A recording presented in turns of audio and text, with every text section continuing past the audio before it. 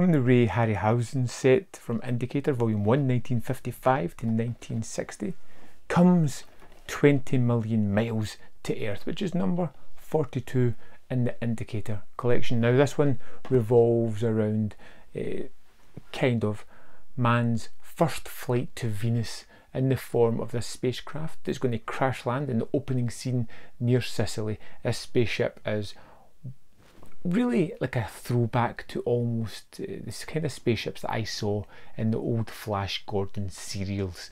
Looks identical to that, completely impractical, but just nice aesthetically.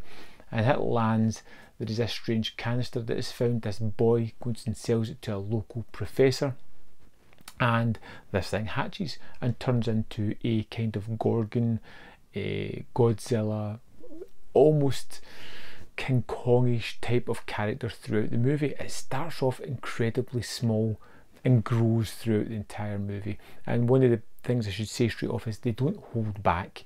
They show you this thing early on. You see lots of it. There's a tremendous amount of special effects within this movie. All wonderful in their own way. They're just so practical and in your face and terrific to see. William Hooper plays Robert Calder. Joan Taylor is Marissa Leonardo, and they're going to be our two heroes. One is an army operative who's turned up to try and figure out what happened to the spaceship and discovers this rogue beast that's now on the loose. The other is a almost doctor, and they have a little bit of banter about that, and she is going to kind of help because she lives with the professor, and the two of them are going to help try and figure out what this thing is and how they can stop it.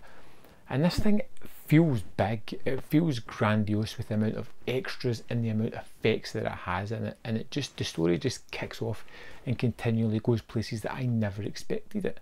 You get an opening scene of this beast at the start kind of walking about a table, and it's so fantastic and it's quite small. The professor puts it in a cage, it's massive and escapes, and it constantly is growing, but it never goes on the rampage that you expect at the start, because they're always capturing it and trying to do more experiments on it to see if they can discover more about this creature, which is from Venus obviously.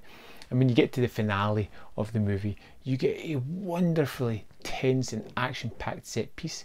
You get this gigantic beast which is now wrestling an elephant that is kind of broke out of the zoo, and this wonderfully prolonged action fight set piece.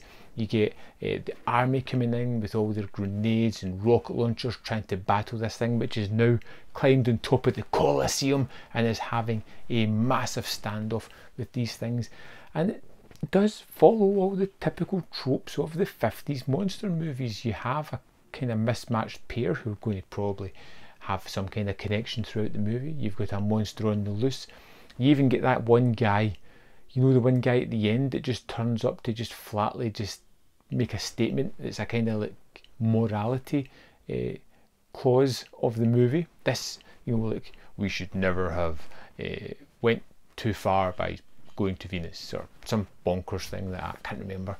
It just got all of those fun things, but the special effects are just utterly wonderful. They're the thing that kept driving me forward. I kept getting more and more, and they were terrific to look at, and the beast was great, and the movie was just entertaining and thrilling, and it kind of did go places I wasn't expecting, which is a big thumbs up.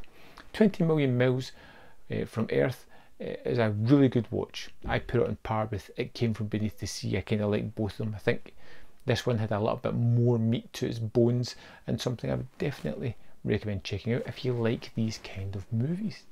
I'd love to know your thoughts on 20 million miles to Earth. Let me know in the comment box below, and I'll see you next time on Man v Film.